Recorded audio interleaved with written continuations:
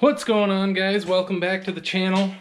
If you guys didn't see my last video on skinning a coyote, go check that out. I'll link it up above right now. But in this video, we're going to go through fleshing out a coyote.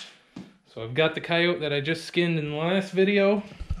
We're going to throw him on the fleshing beam and get to fleshing.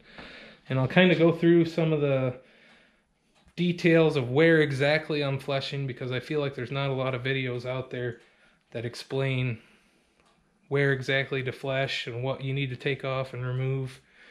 I know when I did my first one a couple of years ago, I've watched a bunch of videos online, but none of them explained it super well, and then I ended up getting into the guard hairs. I ended up taking too much of the flesh off, so I'll go through and try and show you the areas that I look for when fleshing a coyote, and let's go ahead and get started. Alright, so the first step is you're going to need a fleshing beam. This is a fleshing beam that I made out of a 10-inch piece of PVC pipe. If you don't have a beam, you can buy fleshing beams, or you can build your own. There's a bunch of different instructions on the internet. And you're probably going to want some sort of a nylon, PVC, plasticky type apron. It makes things a lot quicker. So I'll throw my apron on, and the reason you want the apron is you're going to use your body weight to hold the coyote in place while you're pushing.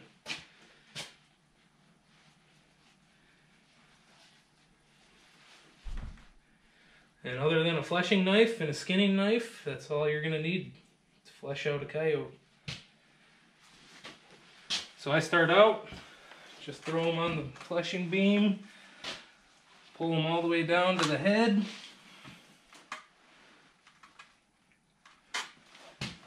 And I start by cleaning up as much cartilage as I can on the nose. So when I cut that nose, I cut the cartilage a little bit long. So I like to come back, shorten that up as much as I can.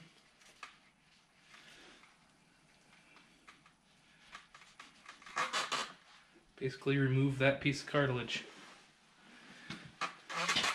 Next, you want your fleshing knife, and there's two spots between the eyes and the ears that have flesh. So you're going to want to start pushing in that area.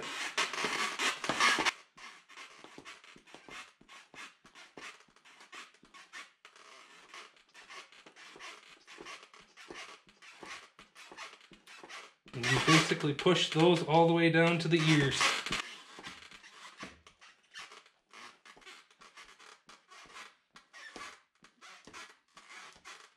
You can see those two strips. I pushed them all the way down, and now I'm going to use my knife to trim them. You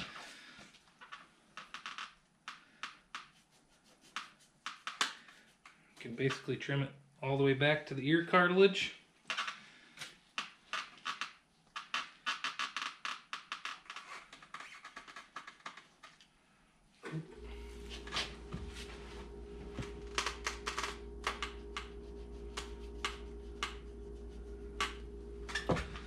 Just like so. And I'm going to go grab a waste sack to throw the flesh in. Okay, so I trimmed the nose, and I did between the eyes and the ears. Got all that flesh off. And now I'm just going to clean up the ears a little bit. Any of this excess cartilage, just keep it trimmed down. Just helps it dry a little bit quicker. So basically what I like to do, I'll just stab through it. Get a cut started, and then just go all the way around, trim it off.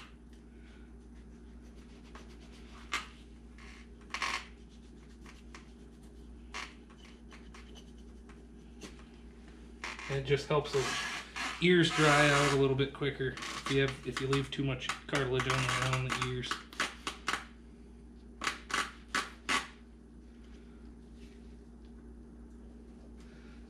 Get my cut started, and then just take that line of cartilage right out of there.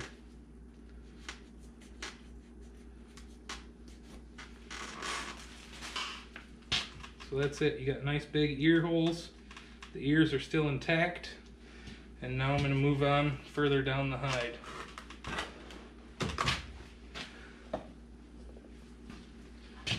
And all of this is just pushing. I'm not using the cutting edge for any of this.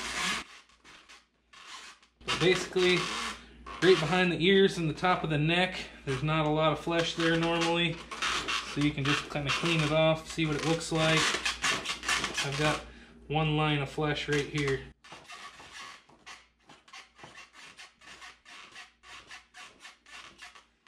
So just clean that up a little bit.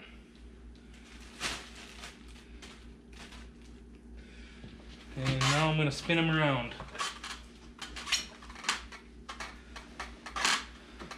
So the bottom of the neck really doesn't have any flesh until you get down to the brisket area.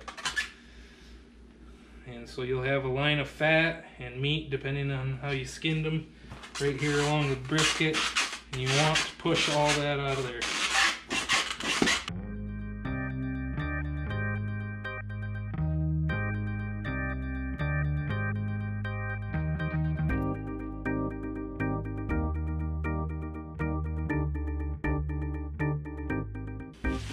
So you get that area pushed down all the way to the legs, and then that's pretty clean. And then the next area you're going to want to hit is right underneath of the legs. So I'm going to pull them up a little bit and get started on that. So you can see where this line of flesh is. Start pushing.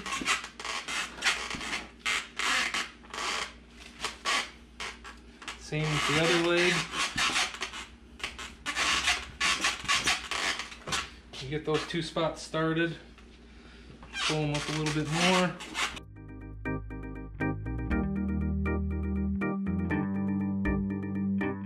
And then the line of flesh will come all the way around to the belly between the legs.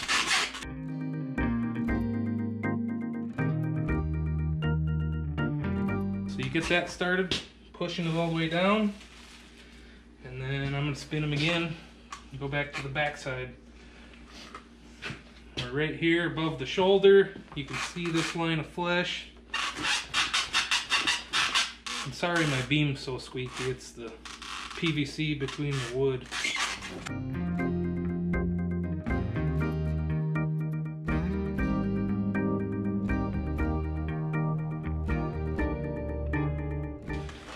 Rotate them, and basically you're just going to keep working that same line of flesh all the way around the hide.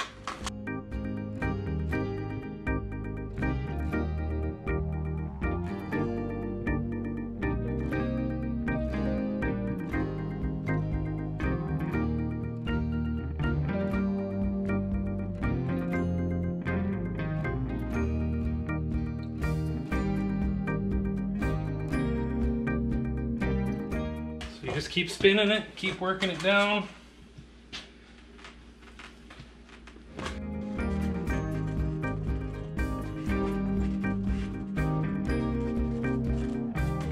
And I'm not pressing super hard into the hide, but just enough to get it rolling.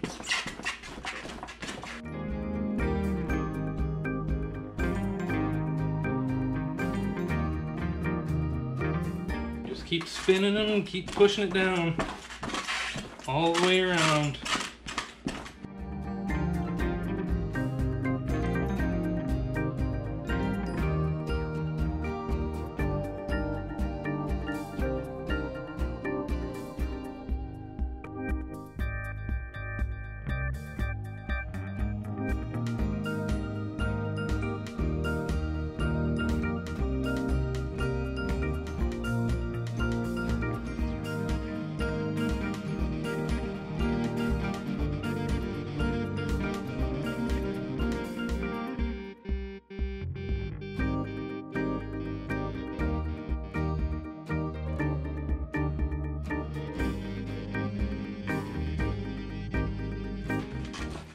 And you'll reach a point here on the back where that flesh is going to start to separate, and just keep pushing it as far as you can.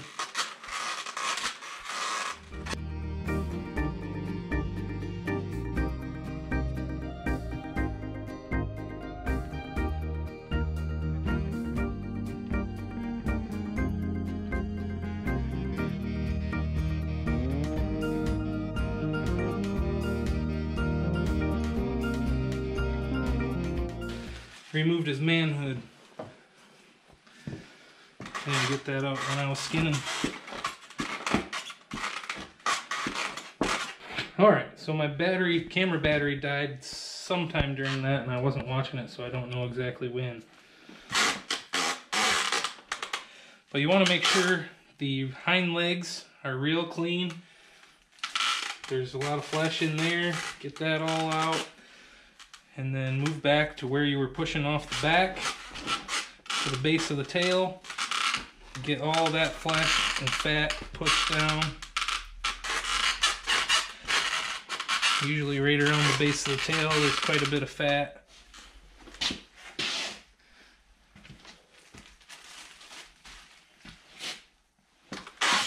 And then we'll move over to the other leg.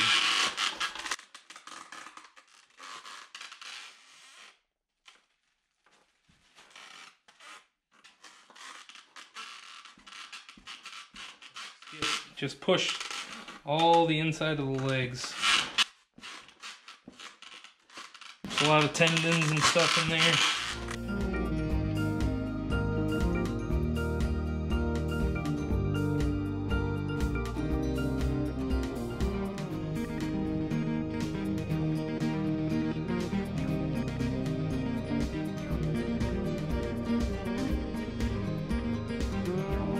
So a quick review. Right between both of the eyes, between the eyes and the ears, you want to flesh that out. Usually down the back of the neck there's not a lot of flesh, but if you can see fat in there, you're going to want to push it, and then you'll get down to the shoulders. That's basically where you're going to want to start pushing the entire hide all the way out.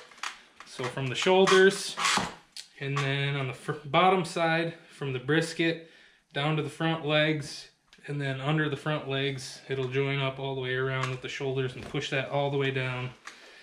And then once you get down to the bottom, each of the hind legs, you're going to want to make sure you push all that out. Both legs have quite a bit of flesh in them. And then basically, you're going to throw them on the stretcher. And when I throw mine on the stretcher, I'm sending them to the tannery. I'm not sending them out for sale. I got a little bit right there I need to clean up. But I put a little bit of salt in their tail to help keep that dry, and then a little bit of salt around the ears, and that's it. So, but that's basically all it takes to flesh out a coyote. It's not too bad. It takes me, probably on a fresh one I can do it in between 5 and 10 minutes. On one that's been frozen, it takes me probably 15 to 20. So way easier when they're fresh, both skinning and fleshing. So, but that's going to do it for this guy, or for this video, guys. If you have any questions, drop them down in the comments below. If you haven't already, subscribe to the page. We've got more trapping videos coming. We'll see you further down the line. Thanks again.